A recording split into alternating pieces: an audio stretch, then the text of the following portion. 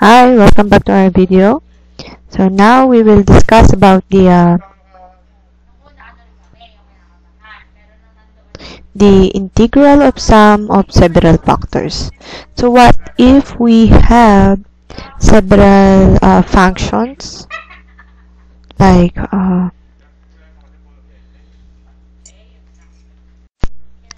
hi, welcome back to our video lecture. So what if we have several functions? So we will now discuss the integral of sum of several functions. Okay, so we have the integral of sum of several functions. Sorry for the background. They are discussing about the first yaya. Okay, so the integral of the sum of several functions is simply the sum of their integrals. So say we have functions g of x plus minus plus or minus f of x dx. So here we have several functions. We have function g of x and f of x. So how to integrate these several functions here? This is simply the sum of their different functions. Okay, we can simplify this as the integral of function g of x plus or minus the integral of the other function f of x dx. Okay, then from here we can now integrate separately the sum of these functions. Okay, for example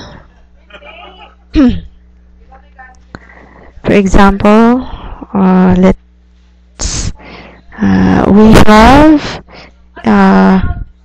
4x plus 2 d of x. So we have several functions. We have this term 4x and we have 2. So let's say this is our g of x, this is our f of x. Then we can now simplify this by having the integral of their functions. Okay, simplify this. We have the integral of 4x dx, 4x dx plus the integral of the second function. We have 2 dx. We have the integral, oops, sorry. We have integral of 2 dx. Then from here we can now apply the rules separately. So we have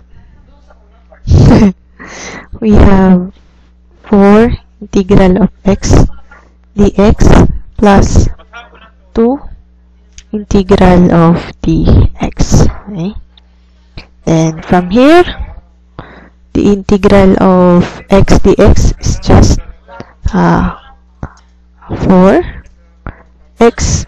This is raised to 1, so we have 1 plus 1 is equal to 2 all over 2 plus 2.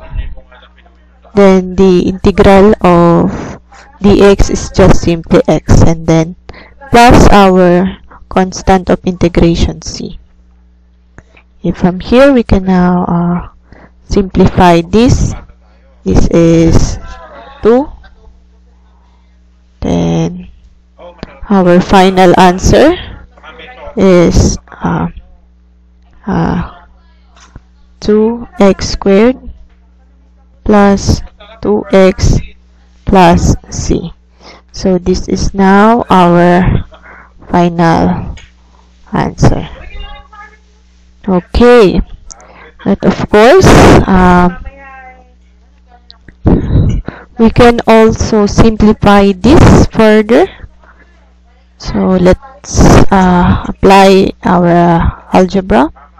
Let's simplify this by having 2x, and then what we have left here is just simply x, then plus 1 plus c. Okay, so they are the same. Okay, it is much appreciated if your final answer is in terms of its simplified form. Okay, so they are just the same lang naman. Okay, let's check if they are the same. You have to multiply this. So we have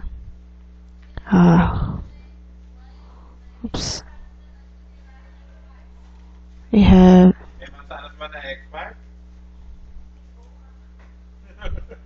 right, sir. We have 2x squared plus 2x plus c. So once again, they are just the same. So this is 2x squared plus 2x and then plus c. So that is now our final answer.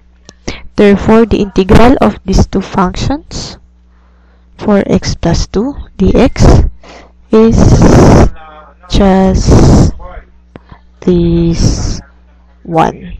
Okay, and or this. Okay, so let us review once again. The integral,